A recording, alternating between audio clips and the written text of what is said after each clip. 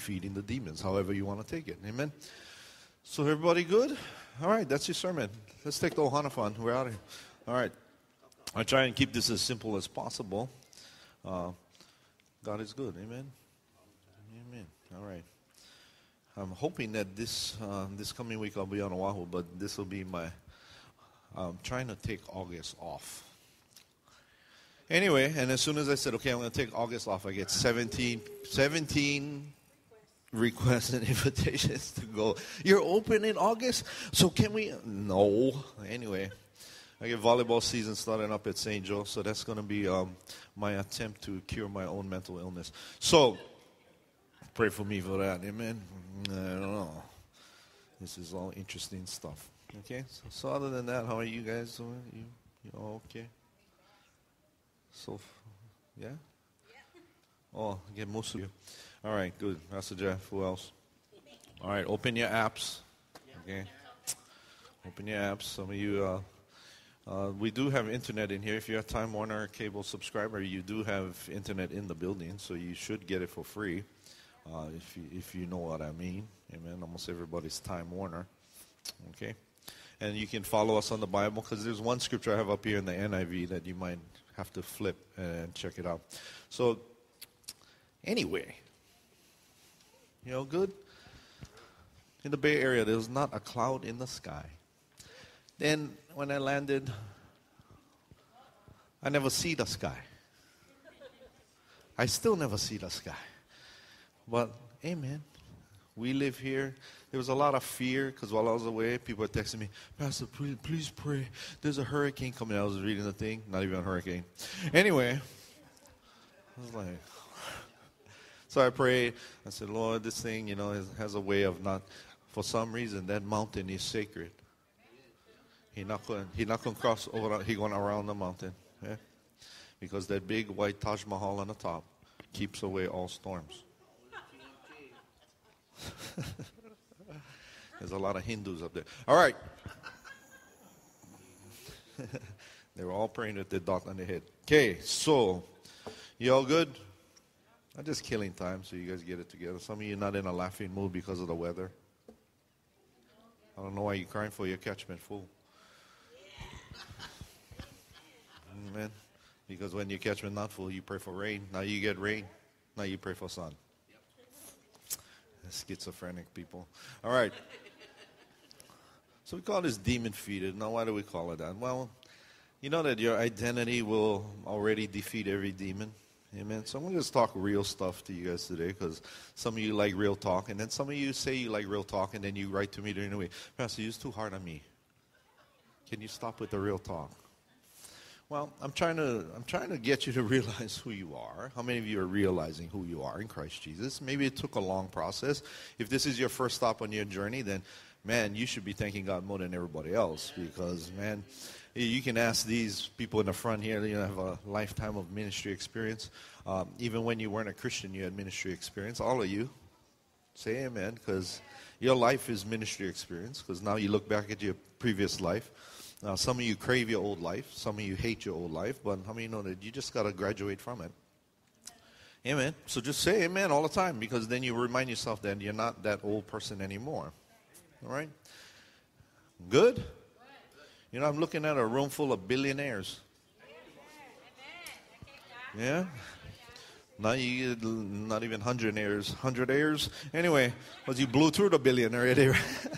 So now you got to get it back. So if you want to talk about success and prosperity, it's being a billionaire mentality while living on a $100 budget. But the thing is, you're working your way back up. Amen. Some of you, you say, oh, man, that money was so easy. Yeah, where is it? So easy. Easily goodbye. Anyway, so change. Everybody say change. And I'm not talking about loose change. I'm talking about change. Change is a process. Amen. How many of you are finding that out as a Christian? You're trying to change an old mindset into a new one. Here's the thing. It's not about changing your mindset. It's about realizing the mindset that was already given to you and that the enemy tried to chip away at and break down in you. All right, so what he's doing now, how many of you are experiencing this as a Christian? He's trying to break you down. He's breaking you down slowly, one thought at a time. I say this all the time that God speaks in periods and exclamation points. The enemy speaks in question marks. Anytime you question something, it's probably not God, because God is absolute. He's resolute. He's straight up. God will tell you straight what's going on and what's not going on.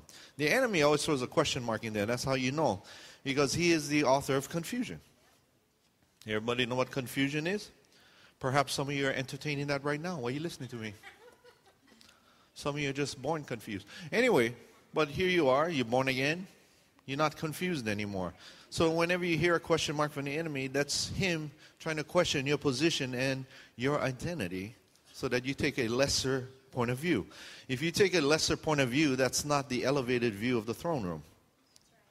Everybody say amen. Come on. Some of you got to pay more attention so you... Anyway, hallelujah.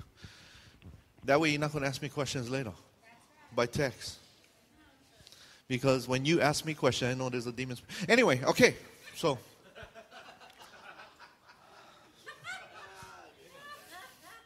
You see, when you come to church, you should have all your answers. Amen. Because I don't leave you with question marks. I leave you in... There's other churches that leave you with question marks, for sure. They get you to question your existence. I don't know. You and God made a deal to be here. You're here, and you're questioning why you're here. Something wrong with you. Amen. All right. So many people find this process of change so difficult. Amen. However, it is necessary for reaching your destiny. I mean, you know that your destiny, very simply, is a destination. There's a place you want to be in this life. Don't choose the one you're in now. All right, this is not final success for you. This is just the latest rung in the ladder to get to the next step. All right, the next step, well, a lot of religious people like to say different level, different devil. Well, I like to say, shut your mouth. Anyway.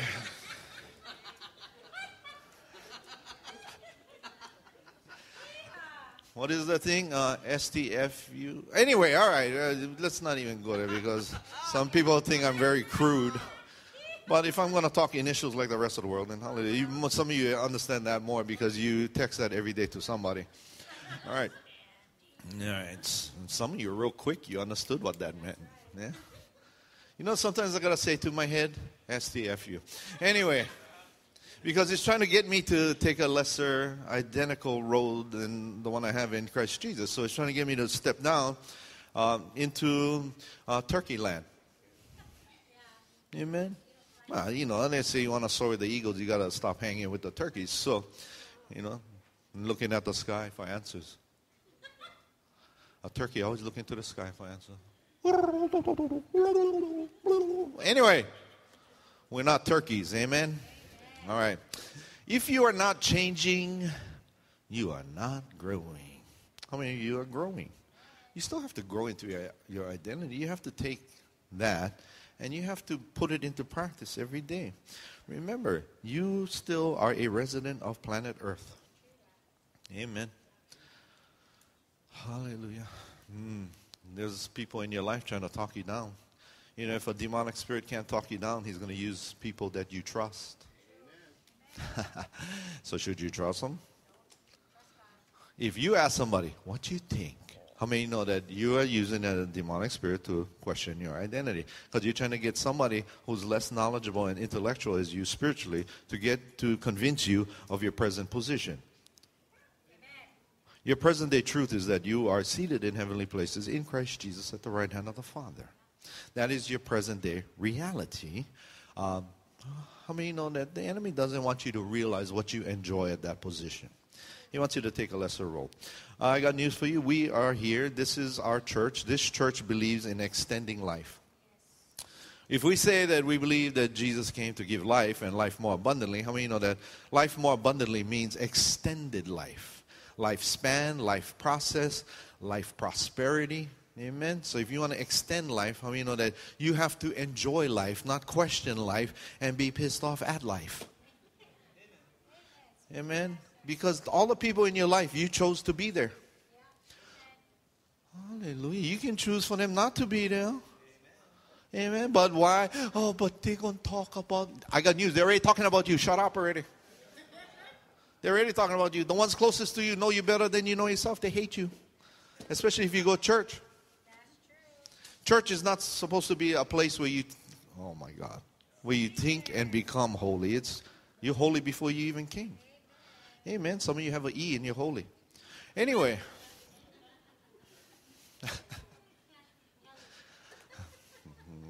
Everybody okay? I took 5-hour energy, so I'm raring to go. All right. Now, there are 5 demons that I've kind of identified that affect your destiny. Locating them and eliminating hindrances in your life and committing to getting rid of them will put you on the path to success. How many of you want to be on the path to success? There are many roads that you can travel from the throne room, but how many of you know that there is a path that you can sit on and let God migrate you through instead of you working your way through it? Working my way back to you, God. Anyway, you're already with God, so you don't have to work your way to God. You're there. Amen. So you just stop. Enjoy the beautiful scenery. Amen. Hallelujah. All right. The only way to change is by renewing your mind with God's word. And you guys know Romans 12, verse 1 and 2, right? We talk about it all the time, and it's an identifiable scripture because God is not going to help you renew your mind. That's left to you. Likeness is up to you. Everybody say amen. Because Genesis 1:26, and I've been pointing this out to some of you for years and years, and you still get your head in the ground like a turkey and an ostrich and whatever you do. All right. Everybody good? All right. So who's going to help you renew your mind? In Genesis 1:26, it says that God and Jesus and the Holy Ghost are having a conversation. Let us create man in our image, according to our likeness. According to his likeness doesn't mean you have his likeness. It's according to. So you have the capability, if you realize your identity to enjoy the likeness if you so choose. But every day you so choose. It's not up to God to choose. It's up to you to choose. And the enemy understands this better than you do. He understands that if he can get you to enjoy a likeness that you think is like God but not quite, he wins. Hallelujah. That's all he wants to do. He doesn't want you to walk in the likeness of God. He wants you to think you have it and struggle along every single day so that you thwart your forward progress. He wants you to stop moving forward. He wants you to think that you are seated on the heavenly throne, but yet you don't know what you're doing. And you're letting God do everything. But that's not how it works, because God is not living on planet Earth. Amen. You are. All right. So if we read the scripture carefully, and this is Paul writing to the church in Rome. And he says this, I beseech you therefore, brethren, he's talking to church people, by the mercies of God, that you present your bodies a living sacrifice, holy, acceptable to God, which is your reasonable service. Now, how many of you have put yourself in a reasonable place? You're presenting your body holy to the Lord. You come, you pray at home maybe, you talk to people about Jesus, you lift your hands in worship, you use your hands, you give offerings, you do all of these things. I beseech you, therefore, present your bodies a living sacrifice. So you have stopped living the old way. That's a living sacrifice. That's a reasonable service. How many of you still out there partying, shooting up drugs, and sleeping with everybody? No. Why? Because you don't do that. That's not presenting your body. Amen. It's like a stripper on a pole showing everybody, oh yeah, I'm presenting my body as a living sacrifice, holy and acceptable to God. So give me your money, hallelujah. And then they bring it to church and drop it in. Hello. Amen. Or some guy down the beach with his shirt on his shoulder, telling girls about Jesus. That's not a reasonable service. We don't want to see FL abs. We don't want to see. Anyway, all right. Present your bodies as a living sacrifice. So you're doing all the things you're supposed to do. It would be like me down the beach. Oh, what's up, girl? Check out my third eye. You like that? Huh? Okay, gross, right? Even if you got a nice body and it's all 8-packed instead of 6. How many know that still, that's not presenting yourself a living sacrifice? You know, people got to see the living, breathing Jesus in your life. Amen. All right. So then it says, and don't be conformed, or do not be, Right? It's like a commandment. Don't be conformed to this world, but be transformed by the renewing of your mind. Some of you know that your body and everything, that's all one. That's all external action. But there's an internal mechanism that you got to fix. Be transformed by the renewing of your mind that you may prove. I mean, you know, this is the only way you prove to God that you have beaten the enemy down. This is the only way. There's no other way. You cannot go around and say, I'm going to cast out devils, I'm going to heal the sick. That's all external. God is not looking for that. God only wants to know you on the inside, not the outside. Because otherwise you become a martyr. He doesn't want works. Amen. Yeah, faith with corresponding actions is one thing, but you don't go out and try and evangelize the world about yourself. All right? Most of the stuff I do, I don't even say it. I just do what I got to do. Amen. I just look to the end of the day when I can put my head down. Whatever I can fill the day with, that's fine. I'm cool with that. God, bring them all. Bring the opportunities. I'll just knock them all down one at a time. How many of you, when you start your work day, you're looking at the end of the work day?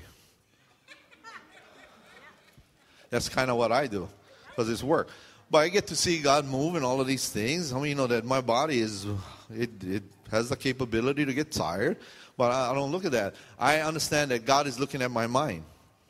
He's searching my mind to see if I am transformed by it being renewed. If I say, oh, not again. You know what I get more from people than anything else? Oh, you got to go again. It's not even me. It's you. Because I will go if the opportunity is there. I just got 17 invitations for August. Hello. I cannot do 17. Some of you are getting sad already. Oh, you're not going to be again. I am here. You guys don't know, but they have me. I'm watching all of you by secret camera from my iPad. So I see who's here and who's not. And I'm like, oh, they don't like calm. Oh, good. I'm not going to pray for them tonight. You know, with technology, it's a funny thing. You get cameras everywhere. You just don't know it. I'm watching. I'm zeroing in on one face. Oh. Oh. Now all of you are like.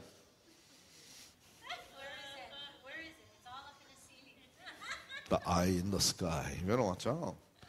Hallelujah. Well, even if I did that, what would that benefit me? It would just make me mad that you're not here. Amen. Remember, this is your church. One day you might be called to speak up here. And then what? You might feel that burning in your belly, like, I want to be up there one day. I want to speak. Hallelujah. And then because you sold not coming very often, then when your turn for speak, everybody going to sold not coming very often. Then who are you going to talk to? The basket? Anyway. You should be here every time the door opens. Yeah, I'm not scolding anybody. If you work and you had something, personal engagement, I understand. It's life. Amen. You presented yourself. All right, that's cool. But if you always miss, something wrong with you. I know Sunday is the traditional day. Let's do something untraditional. The Lord has been talking to me about adding a service, doing Tuesday, Thursday, and Sunday instead of Wednesday. Some of you like, oh my God, what? You should say, amen. I want more. I would love to be in church more. Some of you like, oh my God, one more time, he going to catch us not coming. Oh, this man, I tell you.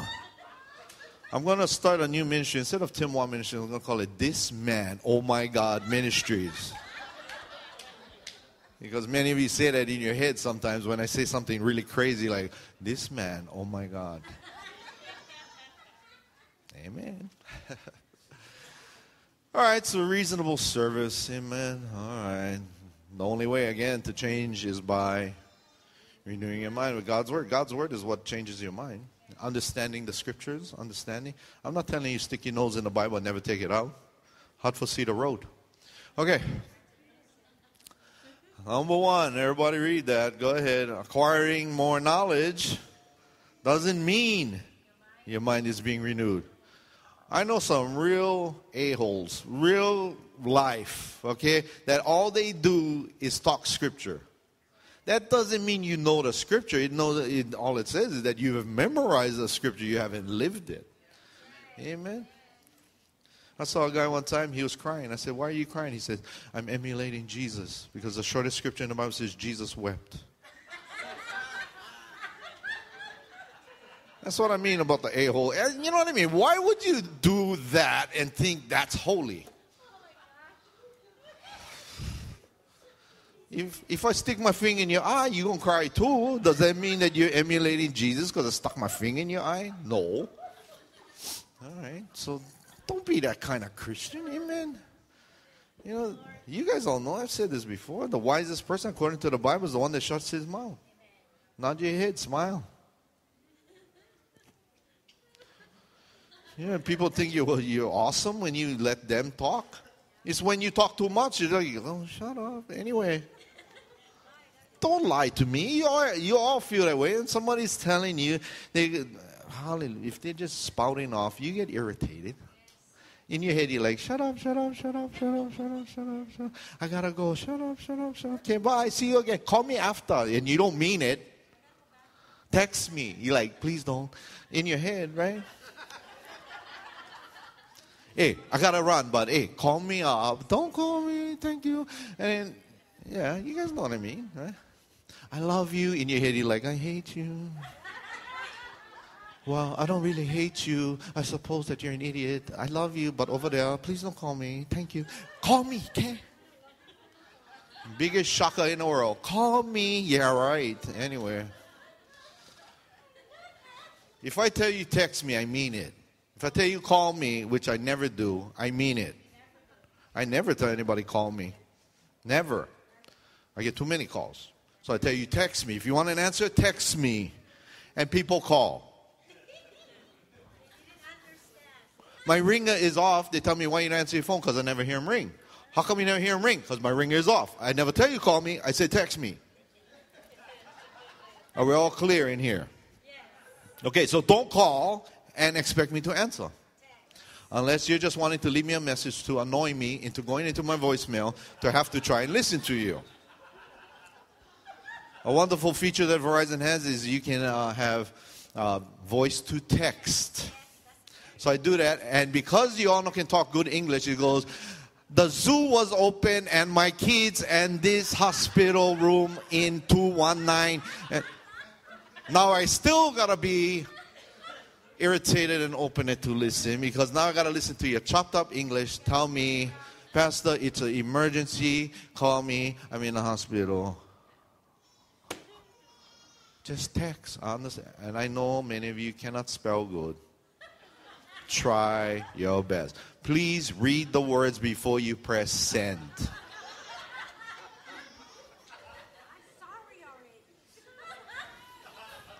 I just had a lady tell me this was what she meant.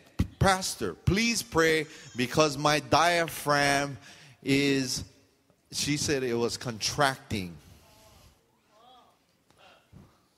It came out, my diarrhea is convulsing. I thought she was dying, so I called her. She said, no, my diaphragm, you know what, it makes hiccups. My diaphragm muscle was contracting, so I have constant hiccups. I'm like, oh my God, I thought you was dying of dysentery or something. Oh my God, read the words before you press send. Oh, oh boy. I guess she thought it was all good because spell check and just rock it and roll right through and send. How many of you ever did that? You press send and then read it after, oh my God. Yeah. You can't take it back. It's like words. Once you send it, airmail, cannot come back. That's it. That bird dies at the end. Okay? All right. So again, acquiring more knowledge doesn't mean your mind is being renewed. Renewing your mind is an ongoing process that takes place by applying the Word of God to your thinking so your mindset can change. Now, many of you in here, I got news. You feel like you're on top of it. You're going. Then all of a sudden, one thought comes and it ruins everything. Amen. I tell people this all the time. Be careful what you're looking for. You might just find it. Amen. Be careful what you're praying for because it might get answered. Just be careful with all these things, okay? All right. The evidence, read this with me, that your mind is renewed is when you don't respond in the same way to Old temptations. Ooh. You guys know what old temptations are? That's it. I'm going to drink tonight. And you never drink long time. And then you go drink and then you all boss up. You listening to these guys? That's a daily temptation for some of you. Oh, you can fill in the blank. Chocolate cake. Amen. Drugs. Alcohol. People. Oh, I'm going to jump off the bridge. Whatever your temptation is, you need to laugh at it. You know, you got to laugh at your old temptation because the enemy thinks he knows you as you stand now, but he's speaking to an old mindset, trying to get it to reactivate, so you take a lesser position. Amen. That's it. Well, anyway. Everybody has old temptations, so do I. Amen. My favorite hobby was lighting people on fire. I don't do that anymore. Now I light them up with the fire of the Holy Ghost. Amen. Just turn it around. Amen. I'm going to drink tonight. That's it. I cannot handle all this. Yeah, I'm going to get one Passion Orange and I'm going to drink one 12-pack right now. Go for it. You're more likely to drink 12 beers than 12 Passion Oranges. But you see, either one of those isn't a good option. Why would you drink 12 Passion Oranges? Why would you drink 12 beers? See, it don't make sense. Why would you go to excess in anything? Why not just stand your ground and migrate forward and just say, ha, ha, ha, the enemy thinks he knows me. Because he don't know you. He's relying on an old behavior pattern to get you to slide back. Amen. If you want a true picture of who you are, there is a hook in your head attached to you at the throne. The enemy wants to pull you off of there as fast as he can. But if you say, nope, the hook is gone. Now what? What does he have? Jesus said one of the most powerful things Jesus ever said is, the enemy has searched me and found nothing. You know what he was searching? He wasn't searching Jesus' body. He wasn't searching Jesus' spirit. He was searching and relying on that Jesus was a human being on earth. He was relying on this one fact of every human, that he had a mindset that maybe he could tempt and lure backward. But when Jesus said, he has searched me, found nothing, doesn't mean that Jesus was an airhead like us. It means that Jesus understands his enemy better than he understands himself. Amen. And you got to know that you are based on your thought life. That's all. You are who you are in your thought life. So clean up your thoughts, and what does the enemy have? He has searched you and he has found nothing. Not like this guy, nothing. No. He searches you. How many of you know that if you elicit the proper response, the enemy starts to lessen his attacks on you. He starts using other people. Because he can't get to you, he has to use other people. You guys want a true picture of this? He searched Jesus, found nothing. He had to go to the religious establishment and get them to execute Jesus. Because he couldn't do it. Not realizing that as he uses these people to execute Jesus, he gets executed too. Because, how many of you know, he gets pulled in himself. That's why the three crosses are very important, because Adam's on one side, Satan's on the other. They all get, because Adam had an activated mindset. Why? In the garden, he failed the test. He didn't ask God for forgiveness. He blamed Eve. So he got to hang there with an old mindset. How many of that gets activated? The enemy has a reliability factor in mindset. So he gets yanked in. Jesus gets yanked in. Everybody's all redeemed after that. But nobody realizes they're redeemed, because religious people don't like you to walk in your redemption. I hope somebody online is listening. I'm not talking to you guys. So after that, I was down the in Puhi Bay, and I was checking the new flags that they put up. They took them down because of the storm. So today they get blue and silver flags flying again. Okay. Amen. Why is everybody crying? I like cry too right now. Okay. Everybody good? You guys are getting what I'm saying, right? Yes. All right. You want to read number 3 again, just so you remind yourself? How many of you writing these things down? The evidence that your mind is renewed is when you... I want everybody on that half to read because I know you guys don't see good. Don't respond in the same way to, everybody say, old temptations. Amen. The doctors diagnose you with some kind of heart, pancreas, liver disorder. But right after church, I go to McDonald's. Side salad, I hope. Amen. Hallelujah. You guys all good? Okay, don't respond in the same way to old temptations. We are to dedicate our bodies to God as a sacrifice, holy and acceptable. When we renew our minds, you guys reading? We prove what is acceptable to God. Why? Because God can now speak to your spirit man without any static, without any interference, without any hindrances in your head. God wants to somebody told me, how come I don't hear God? Because you're not listening. Anyway,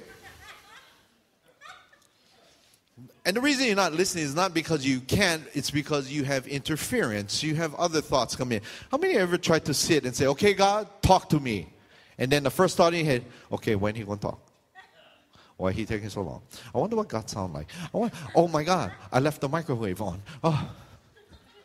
And you're done. That's it. You're gone. That fast.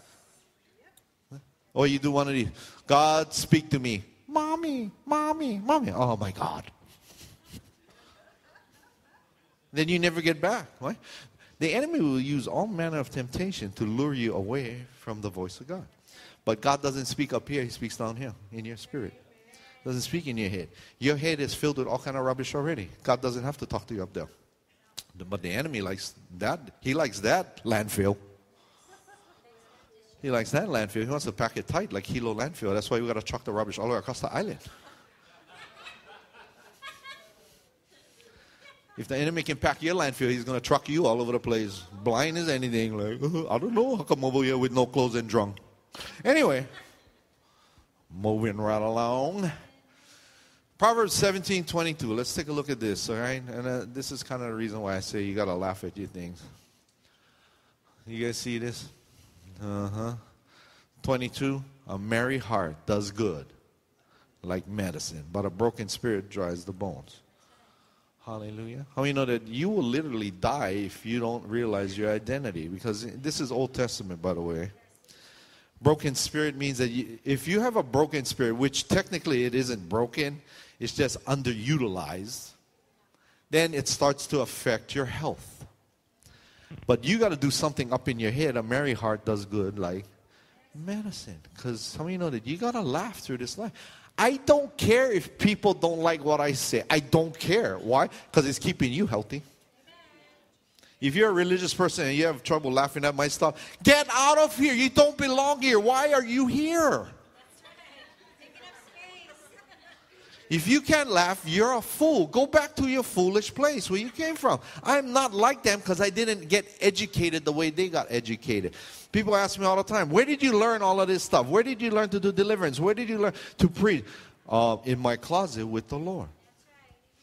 One thing about this ministry, when I first began this ministry, I tried to be like the rest. And you know what the Lord said? What are you doing? I said, I'm trying to be like them. And the Lord said, I didn't create you like them. You be pleasing to me. So I believe everything I say is pleasing to God.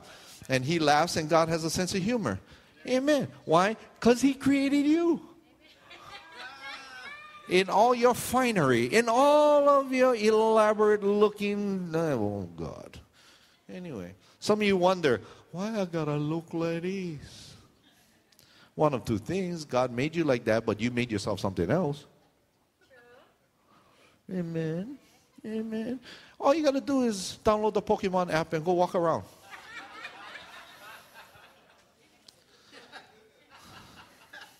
My kid was here last Sunday, right? You guys saw Mason in here. If you showed up, hallelujah. First thing he told me on the way to the airport, Dad, we're going to leave early. I said, what time you got to be there? He said, 7:30. I was like, your flight's at 9. He said, I know. I said, okay, this is weird because this kid is never early. Anyway, so I start driving him down to his grandpa's house in Kilka, and he tells me, Dad, stop at Lilo Kalani first. You missed the view or something? It's dark. Like, no, Dad, just drive around slowly.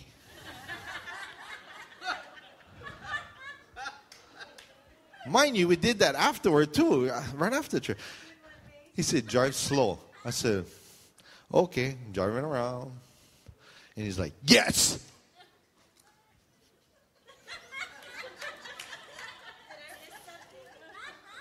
We go around, he go, one more time, Dad.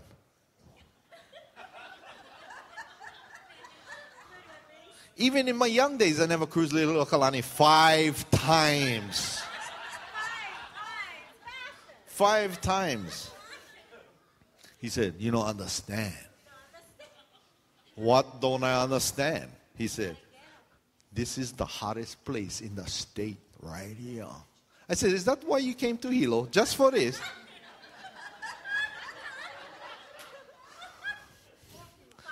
So after 5 times, I drive him down to his grandpa's house. He gets his bags together. I said, okay, well, you get 15 minutes to get to the airport, so I think we're good. You go, drive past Lilo Kalani one more time. I was like, what are you doing? Is this your new church you attend that you guys have to? He said, no, Dad, you don't understand. He said, I'm on level 20. He made me drive around 3 more times. I was like, oh my God. And I saw, you guys not going to believe what I saw. I saw a new creation of people down there. I call this the glowing in the dark praying mantis. Just picture somebody with a light on their face in a stance like a praying mantis. Staying real still because the lures are out. See, I'm learning these things. You got to throw the lures out. The incense got to go out. And then the Pokemons get attracted to the incense so you don't have to move. Because if you move, you might miss them.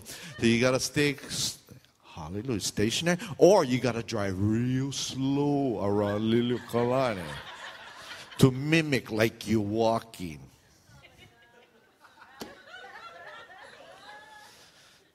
I don't know, boy. How you guys feel about this? Some of you older people better get hip to the program. Let's go. Then I read online this lady had to lecture her grandkids about Pokemons being demons and devils and told them to take off their apps because that's the devil. You are hunting devils. And those devils can jump out of your phone into you.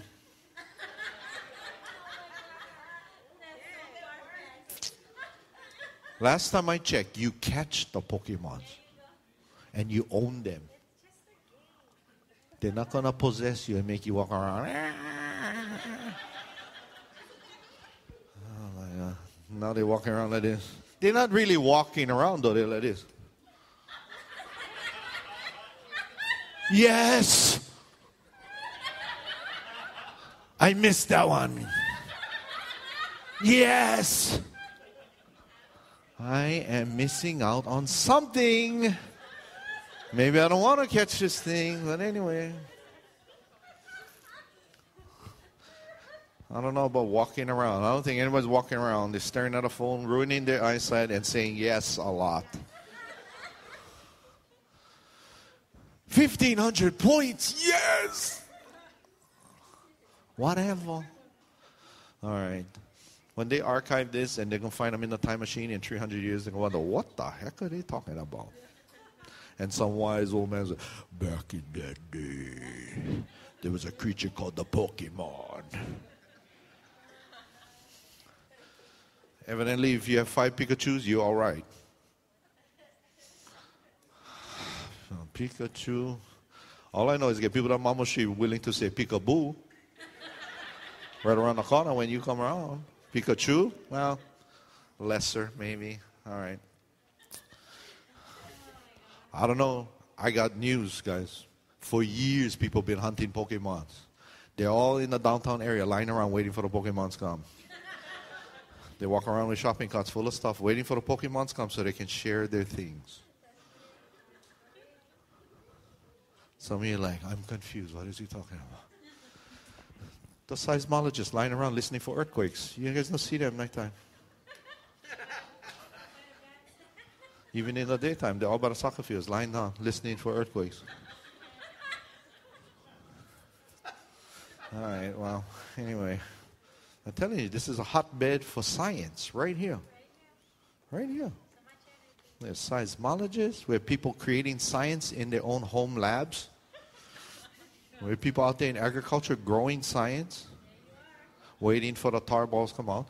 Anyway, we have advancements that the rest of the world don't know about. Okay. Some of you are totally lost right now. You're like, what?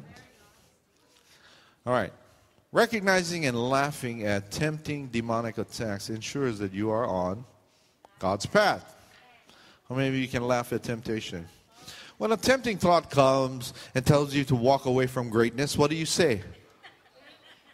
Oh my God. Oh my God. What do I do now? Just laugh, because it's just something trying to move you off the mark. Remember, we say this, we say it a lot. Energy can't be dissipated. It can only be moved. So if the enemy can move you off the mark just a little bit, you miss the mark at the end. Amen? Down the path of life, you just keep driving past the highway, and you end up someplace else, and you wonder, how do I get back?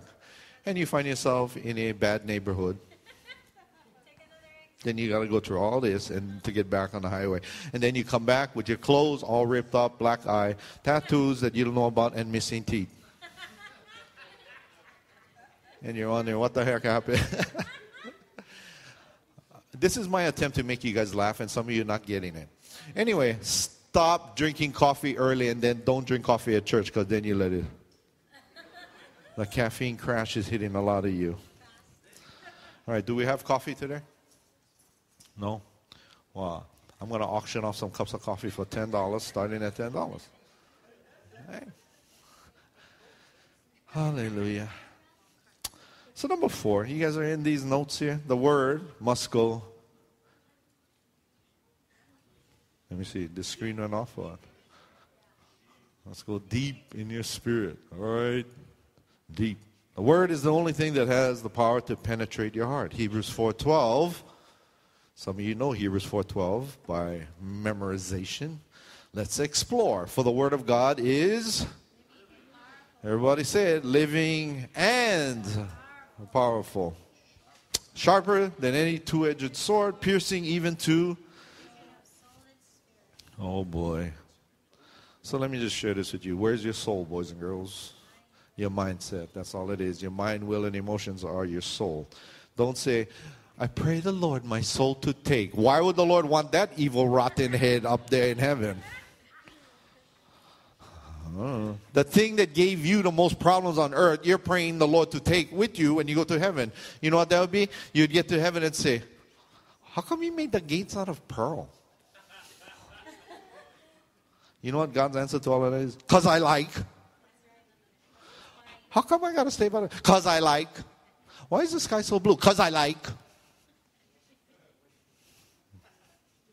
Some of you are not getting it no matter what. All right.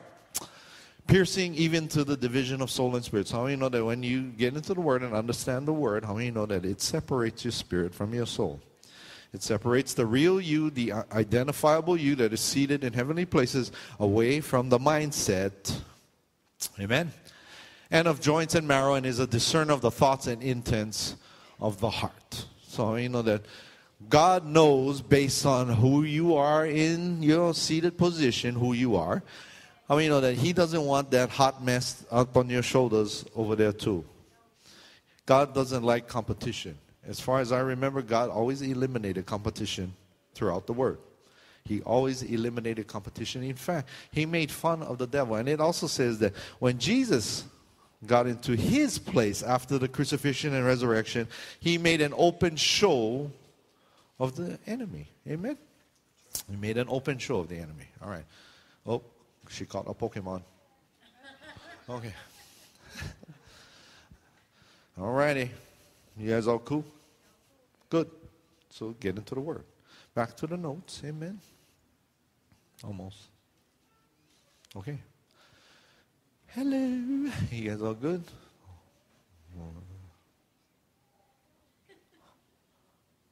Hang on. Hang on. Okay. We'll get there. Demon-feated. How many of you are going to defeat the demons? You know how you defeat a demon? Anybody want to know? You know how you defeat a demon? Ignore him. You want to defeat a demon? Ignore him. You want to defeat a demon? No, listen to what he's telling you. Amen. You guys all know Jesus said talk to the hand, right? Okay. There are 5, maybe more, but I've identified 5. 5 demons we need to identify and defeat to arrive at success. The first one, you guys can all read, you guys can all see. What does it say? The demon of pride always says, I don't need to change. Anybody arrive at that conclusion with people when you start talking to them about Jesus? I don't need to change. Why? I'm good. I don't need to go to church. How many know that there's a reality when you take your last breath? Then we find out who's right and who's wrong. Right? People tell me that all the time. Why I got to go to church for? I said, you don't have to. And they say, well, I believe that there is no God. I'm like, all right. The Bible says that those that say there is no God are fools. Right? And they say, well, I choose to live my life. I don't need God. I don't need Jesus.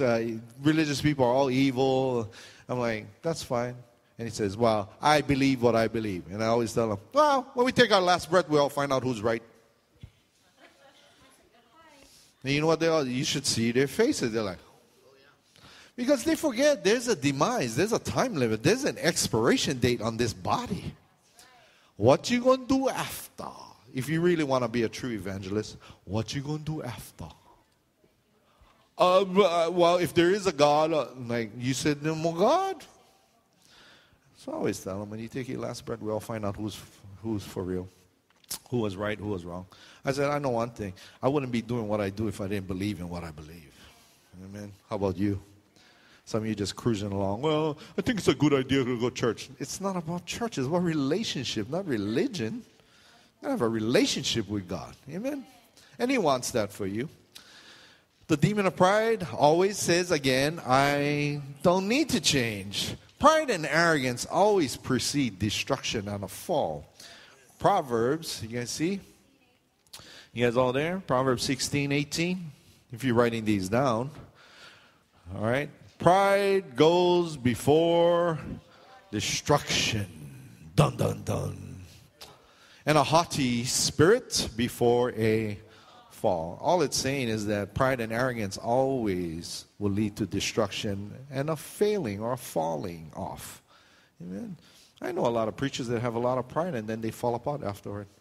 Because they build themselves up to be so huge that when they get caught in something, there's a huge fall, a drop off. And you know what? Because they've created a culture of consequence, some of you know that when they fall, all of a sudden everybody falls. I got news for you. If I fall, cock you. Pat the blood, rub dirt, keep going. Amen. I have come to the point in my life like, whatever. Amen. Just keep going. All right.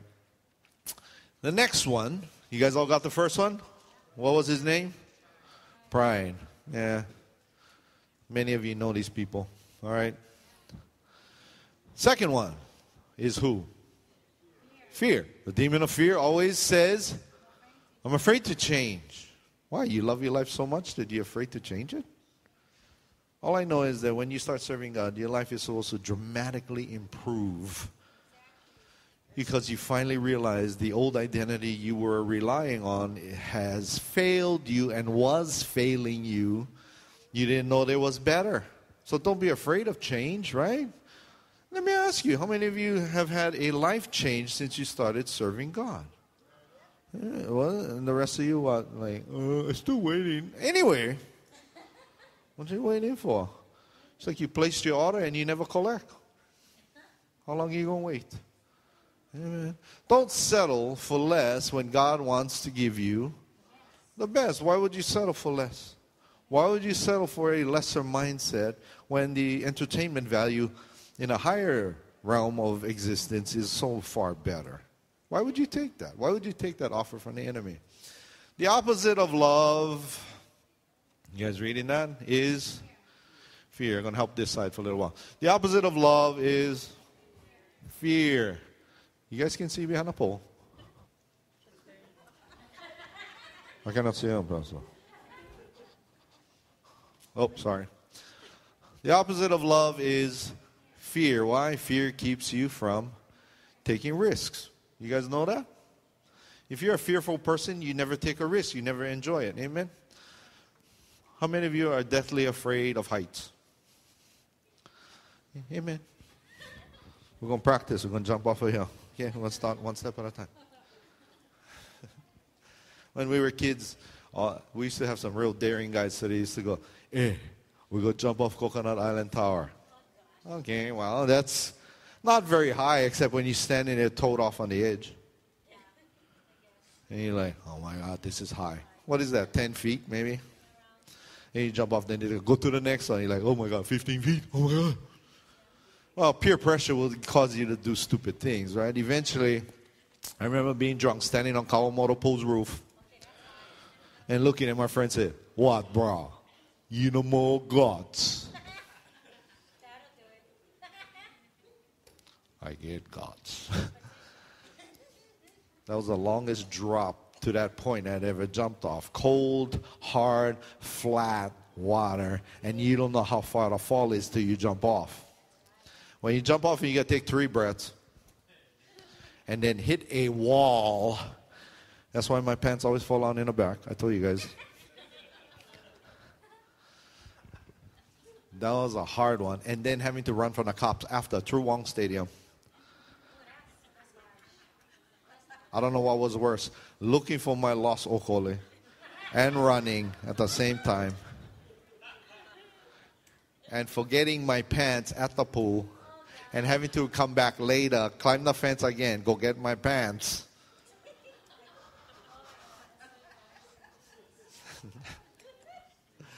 And then saying afterward, bruh, that was mean. You know you're still intoxicated when you say, bruh, that was mean. And your friend says, one more time, and you say, what, you stupid? And then, not even a month later, jumping off of Wainaku Bridge. You know the one with the arches? Because my other, it's a different friend, said, well, I heard you guys didn't jump Kawamoto. That's nothing, bro. Jump off this. And then he jumps off. And he's from the bottom, he's like, what? No more, what? Hallelujah. And then launching him off, trying not to hit Maui's canoe. Anyway, even though you're on the wrong bridge. Anyway. And jumping off and wondering where I left my other half of my okole. This one I jumped off with jeans on and ripped it right in half. The force was unreal, ripped me right in half. And I was like, I hope that's all it ripped. Because I'm going to need this for the rest of my life. And then thinking, okay, I survived. When you ever come out of something and say, thank God I survived, you really made a bad decision. Especially if you're at divorce court. Anyway, you trace back a real bad decision in your life. Amen.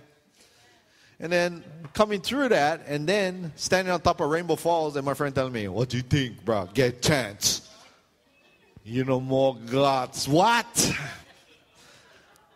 This one was a little different because you jump in where the water goes in because you think it's going to be softer. Except you forget that you're in a toilet bowl and you're in a washing machine at the same time.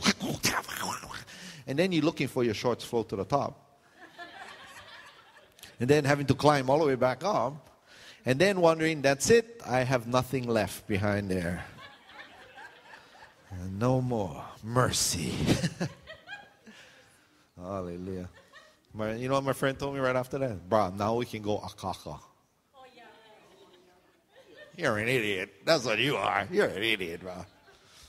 That's dumb right there. And he was thinking about it, huh? You know this guy? Today I see him wandering around looking for the other half of his brain. Anyway. Perfect love casts out fear. Amen. If you're in fear. Okay, read it. All right. The demon of fear always says, again, I'm afraid to change. Don't settle for less when God wants to give you the best. You all agree? Don't settle for that. The opposite of love is fear. Good. You guys can read. Fear keeps you from taking risks. And then, if you are in fear, torment is present. All right? You guys all good with that? Torment. You notice that the back half of the word torment is meant, because the meant is the mental realm. He is tormenting you. He is operating in your mental realm. He's trying to affect you. All right. Perfect love casts out fear. Now let's take a look at 1 John 4. Almost. 1 John.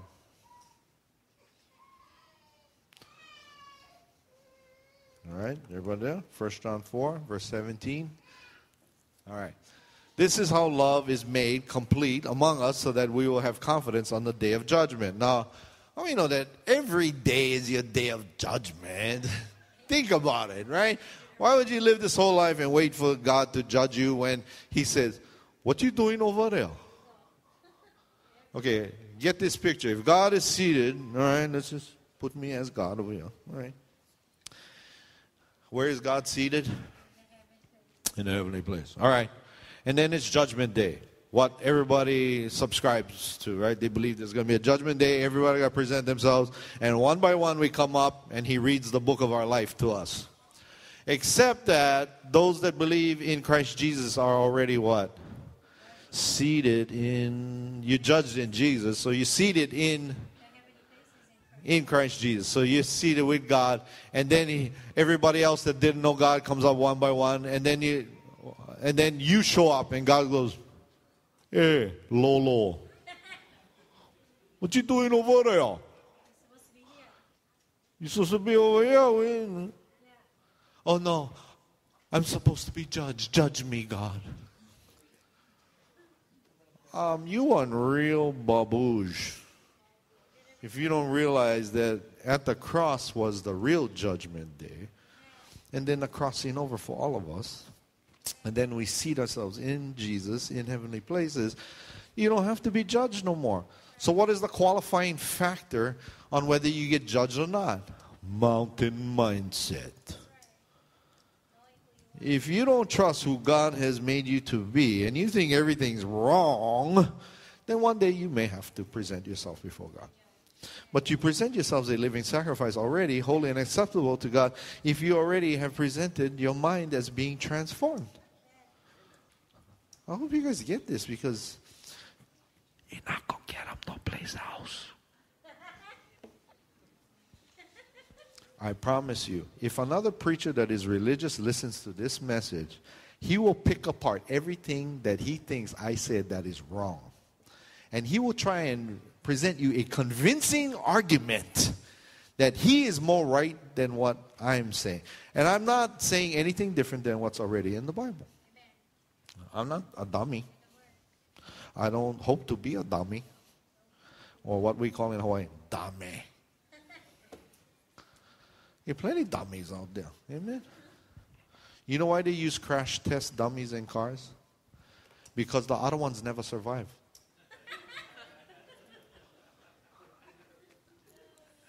You know that there were some real dummies that volunteered for that job. Okay. What again? $100 a day? Shoots. You know they started off with real people. Huh? And then, okay, they're all not surviving. Let's use a dummy instead. And you still go, what? I lost, what, you going to lay me off? Anyway. Hallelujah.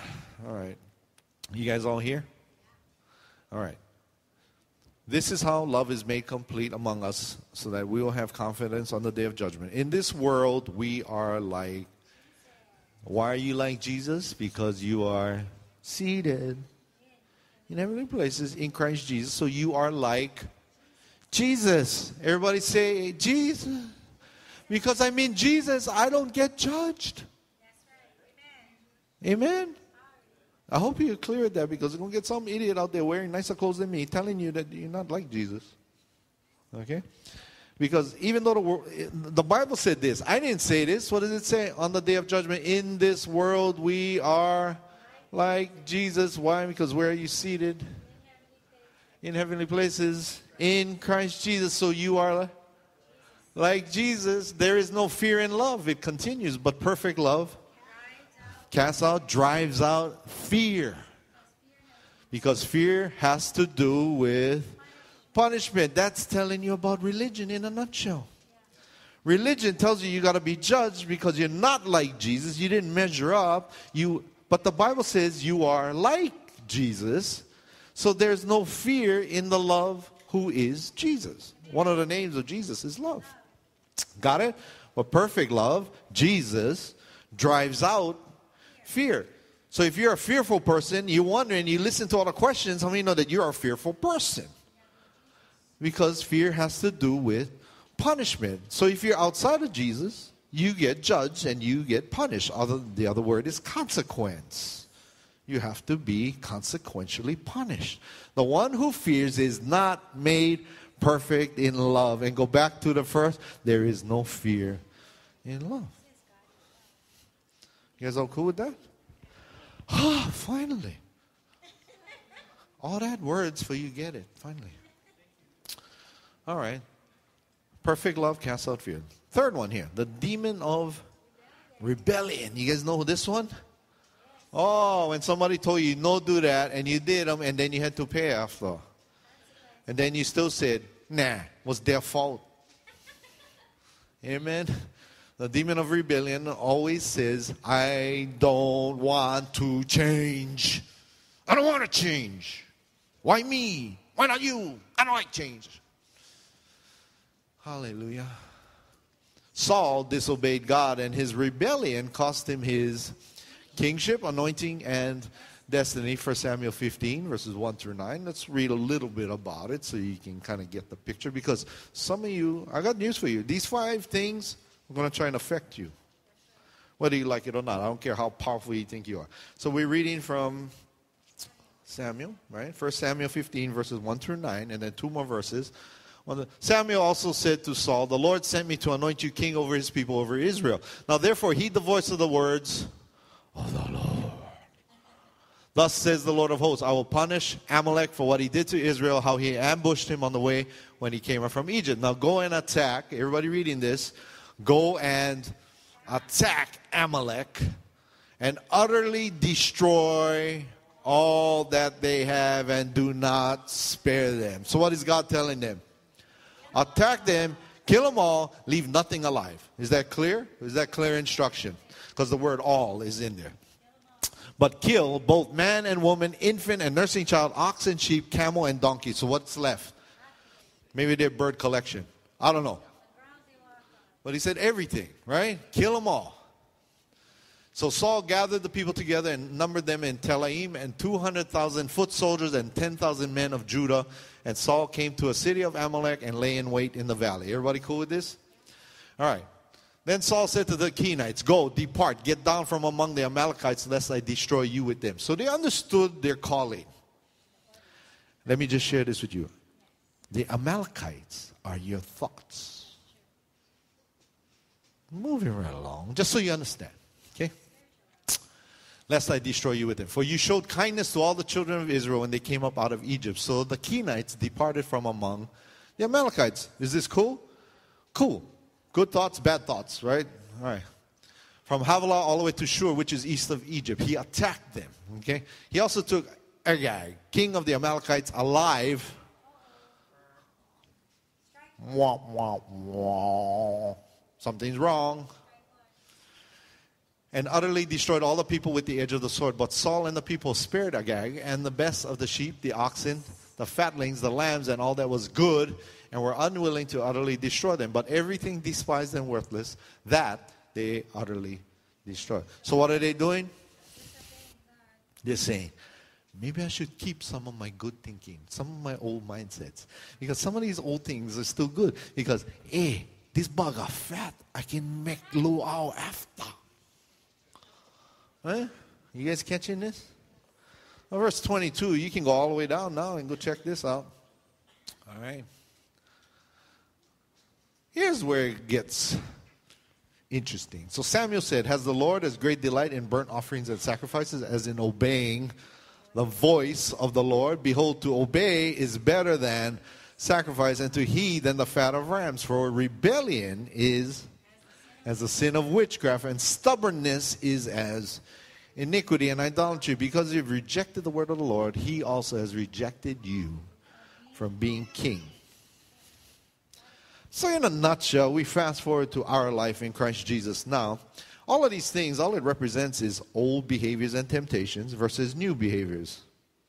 Amen? New life, new identity. You are a brand new creature in Christ Jesus. 2 Corinthians 5:17 tells you that. You're a new creature in Christ Jesus. Behold, old things have passed away, because you're supposed to slay that old mindset and thinking and embrace a new way of living. You know, this life as a Christian is not about how you think anymore. You're not supposed to think your way through it. You're supposed to just enjoy it. And when you don't chase the chicken, it doesn't run away from you. It comes to you. Amen? So these guys were supposed to kill everything, but they saw that some of it was good. How many know that when you kill off all your old past, God gives you a whole brand new existence, way more than you could ever conjure up in your old way. So far above anything that you ever had. But you still want to slip back into that. Why? Because you're just like a slave. Remember, when you guys understand the Hebrew children, they came out of Egypt, they had slave mentality. They were in slavery for so many years that they came up with all this newfound freedom. They didn't know how to operate. They wanted Moses to tell them exactly how to do things, when to do it. You're not a prisoner anymore. Here's what temptation does. It tries to get you back into slavery. It wants you to get back where you can always blame somebody else for what you did and what happened to you. But in this newfound life in Christ Jesus, you have no one to blame but yourself. And that's why you have these 5 demons. Everybody okay? You guys getting quiet out there? You waiting for the jokes? The joke's on you. The enemy sees to it that the joke is on you. Why? Because he wants you to blame yourself so much that you take yourself off your throne.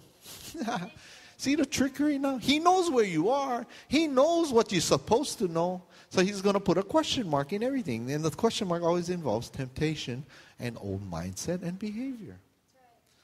Some of you have heard this message for years and you're still like, what I got to do next? Shut up.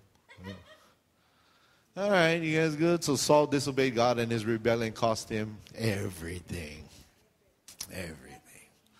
Some of you, I got news for you. If you want to go back to your old mindset, temptation, and lifestyle, you are free to go do it. But I got news for you. Now you become a target with no protections. You don't have Jesus wrapping himself around you.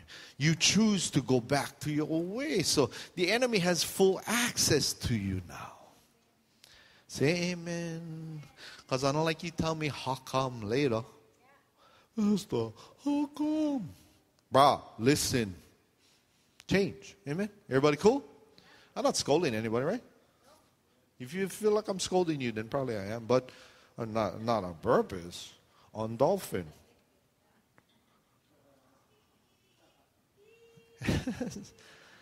Some of you not getting it on this side. Not on purpose, on dolphin.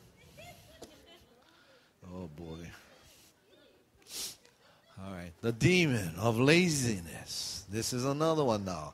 It always says what? Read it. I don't feel like changing. Why? Because you believe that change involves work. No, it doesn't. Everybody make your horse sound. It doesn't involve work. Right? The enemy wants you to think that it involves a lot of work to change, but all it involves is you keeping your mouth shut and your mind clear. Is that hard work for you? Why? Because your mouth no more filter. Come through your brain, straight out your mouth. And then you're like, oh my God, I didn't mean to say that. Shut up, you did. That's why you said it. So read it again. The demon of laziness always says, I don't feel like changing. Oh boy, making excuses. Laziness will lead you to poverty. So how many have found out the trick and the secret to great prosperity is through what you throw in this basket and the way you think and the way you operate? Some people have found an even greater secret. They put money in my pocket or in my hand. And I'm like, whoa. I'm like, you sure? They're like, yes. And man, as soon as they do it, within seconds, things change. Well, I'm not asking for your money. I'm asking for all your money. As long as we're clear, okay. No, it does work. Some of you have found that sometimes they take an offering from the ministry that I enjoy, right? I go out and I do things on your behalf. So some people found that through the offering. That's great. Some people say, Pastor, this just for you. And they're like, oh my God, as soon as I do that, oh my God, okay, great, hallelujah. Now, believe me, I do that for others. That's why it's done for me. So don't feel slighted if you're not doing it. I'm not telling you to do it. Some of you have embraced this with Cheetos and Munch Bars. Hallelujah. Yeah. But I cannot take on bag Cheetos in the mainland and say, I can trade this in for a cheeseburger. I cannot go to another church and sow, because what happens is you sow, I sow. So I cannot go into their offering and go,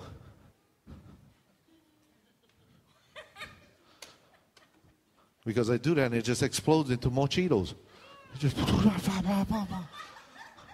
I live in Cheeto land. Oh my God. I'm in heaven, but not really. Because if my clothes wear out, I cannot wear Cheeto bags. Because the Cheeto might land in the wrong spot. The picture, I mean. All right. Hallelujah. Proverbs 6, verse 9 through 11. Here we are. How long will you slumber, O sluggard? When will you rise from your sleep, a little slumber, a little folding of the hands to sleep? So shall your poverty come on you like a prowler, and your need like an armed man. This is laziness in a nutshell. And it's telling you that you're just lazy with your spirituality. You just don't understand what you have. So therefore you're like, God, whatever you like. Yeah, God said, yeah, I gave it all to you. Like, okay, God, whatever, whenever you're ready. And he's like, you're sitting on the keys to the bank vault. Okay, whenever you like, pull them out of my okole and put them in my hand, that's fine. You know how dumb that would be? You're standing on a mountain of money, and you tell, okay, Lord, whenever you want to give it to me, just rain, make it rain. And you're standing on the mountain that has already rained of money, and you're standing on it. And he's saying, look down. I don't want to look down. The devil is there. That's hell. I don't want to look down. You see, everybody has a built-in excuse for something. Amen? What is your greatest excuse? It's probably, I'm tired. Hello, demon of whatever. You know, okay, you know what I mean? I don't like gold. Oh, demon of rebellion. Oh, I don't like, all church people going to be there. Oh, okay, what else? Keep going. Oh, boy. You guys reading this? Laziness will lead you to poverty. Don't expect success if you're too lazy to study and apply the Word of God. Simple as that. How do you study the Word of God? Well, we're doing it right now, unless you're sleeping. Anytime you want to study the Word of God, just go on Spreaker, on iHeartRadio, look me up and start listening. You know the greatest study you'll ever do is listening, right? Because most of you don't like reading. That's why you're here. Because I read for you. That's why when I say, okay, read this with me, only 4 people reading out loud. The rest of you like, feed me, preacher boy, just read it to me. Bruh, read. Good night. You drive in the mainland on the freeways. You know how fast the exits come up that you got to take them? And you're 3 lanes over and you're like, oh, great. And then you go, what? You can't do that because they all want to kill you with their car. You got to read the signs in life. How many of you know that there are signs in your life right now without words? It's just scenarios that play out, and you just got to read those things and say, yeah, I think enough already. I think I'm done with that. It's up to you. Okay, whatever. Don't expect success if you're too lazy, okay? The fifth one. Dun, dun, dun. The demon of ignoramus. The demon of ignorance always says, I'm good. I don't need to change. I'm good. It's all good. My life is all good. And then when they get sick in the hospital, and then they're like, hey, what was that pastor's name? To call him up. People do that all the time. You know, there's things that go on in this ministry that are really basic, right? How many of you have been changed and transformed? Man, you ever experienced a miracle in your life? Yeah. What's a miracle? Something that changed the whole way you were. That's a miracle. Amen? So some of you, maybe you never owned a house. Boom, now you have a house. And you're like, oh yeah, I wouldn't qualify. My hard work, my good credit, that's what got me my house. Amen. Hallelujah. How many of you know that God has to make that opportunity a reality for you? All right. Maybe that house wasn't going to be there, but God made a way for the house to be there. Amen. Maybe the car wasn't going to be there, but God made a way for the car to arrive. God will use all manner of men, it says. God will use people to bless you. God has used me a lot of times to bless people. And people have walked away. They took advantage of that, grabbed the thing, and left. How many of you know that whatever it wasn't mine to begin with? It was just passing through my hands. Do you know that everything in your life is just passing through your hands? It's always meant eventually for somebody else, because let me tell you, nobody lives forever. When you in the coffin like this, okay, so look at this. You can start your car. You cannot open your house. You cannot even change your clothes. You got to rely on somebody's good taste. You better hope you have a lot of people with good taste. So they're going to dig deep in your closet, where the ones you never use for years, like, oh, look at this.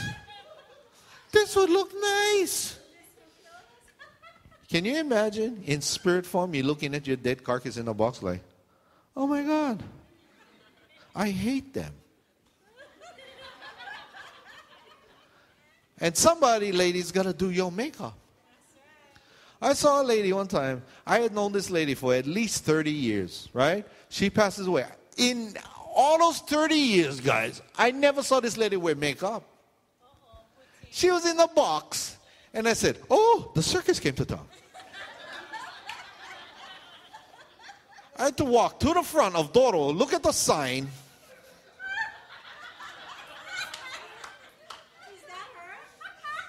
Go back. And then I heard somebody whisper, oh, he blessing her second time now.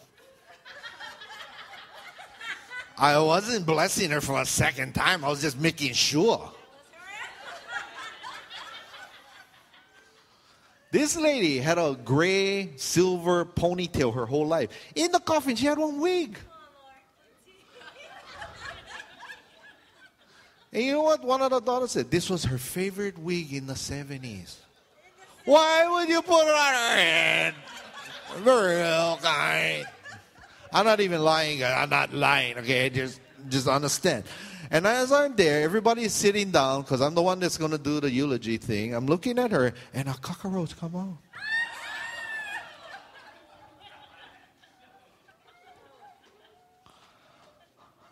I'm like, oh my God. And it comes out of that old wig and in her ear. And as I'm standing there, you guys all know you go to the ear, nose, throat doctor, right? Goes in, comes out her nose. And then I bend down and go, flick. And I'm hoping nobody sees. This is the cockroach from hell. It wasn't the big kind. It was a smaller one. And as I'm reading my notes in the funeral, this thing comes walking across my page. And I go, and thus saith the Lord.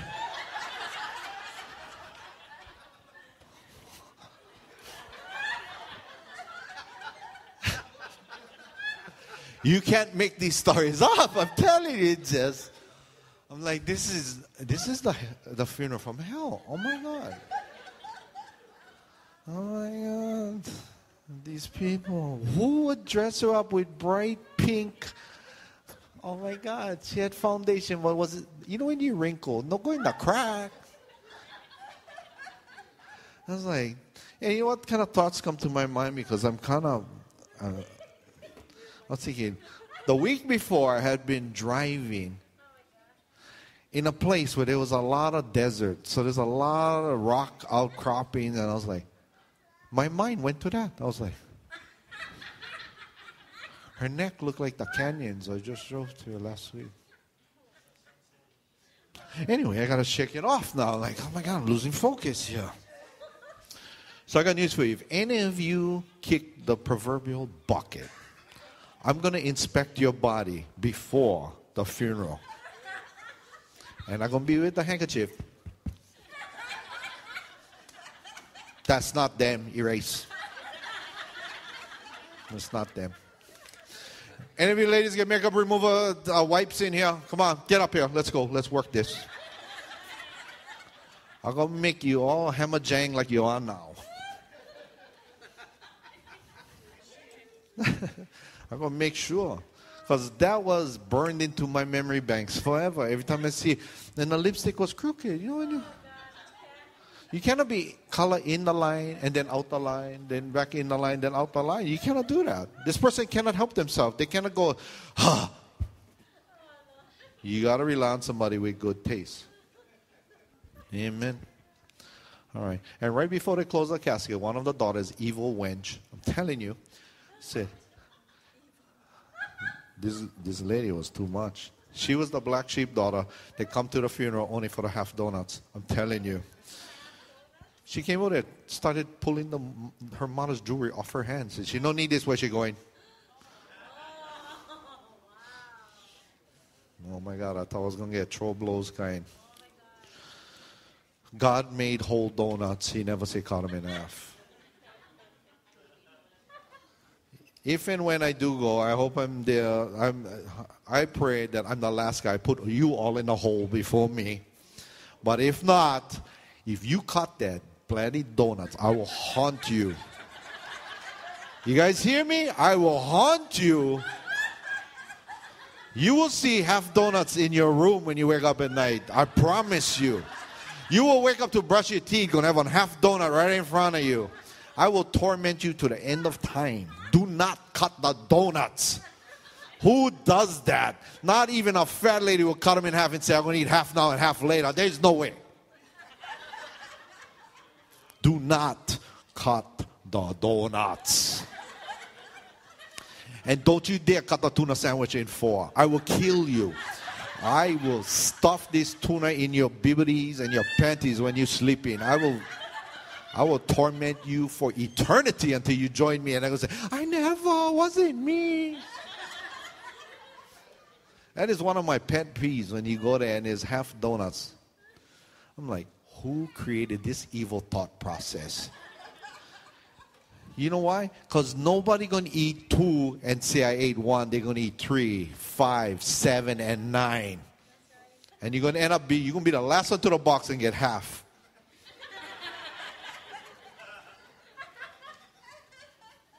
You're going to be the one with the 1/4 of a tuna sandwich and it's the butt end of the bread. Because nobody eat that part. They're going to leave them just for you. The 2 butt ends turned inside out to fool you. If you do that, you trying to trick somebody? Come on, we're not stupid. We was born daytime, not yesterday time. You know what I mean? You guys all good at that? My rant for funerals. I cannot stand that. I went to a funeral. They cut the sushi, the maki sushi. Then they cut them in half. I was like, who is these people? They went beyond. Hallelujah. It's hot enough to cut the maki one way. You go check cut them the other way. It's all peeling off already. Look like bad Scotch tape. It's no good already. Okay, we're all good? Take a deep breath.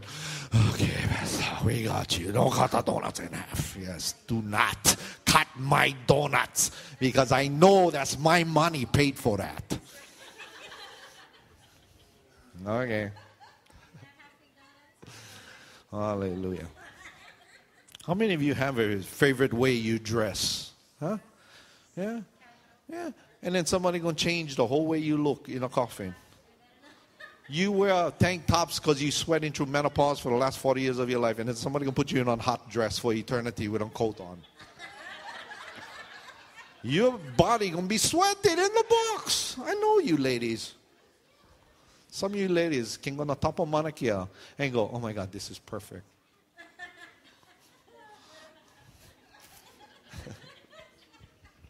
Come on, ladies, who's going through it right now? Raise your hand. Come on, come on. Yeah, clean the chair when you get up, huh?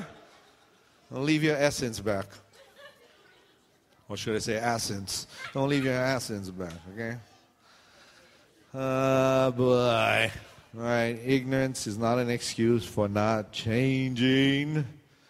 All right, the Word of God is accessible in so many formats. Everyone can get the information they need to change. Are you getting the information you need to change? All right. Is there any more on here? Are we done? I think we're done. Wait, let me check. Make sure. All right, ignorance. That's it. All right. You guys all cool with that?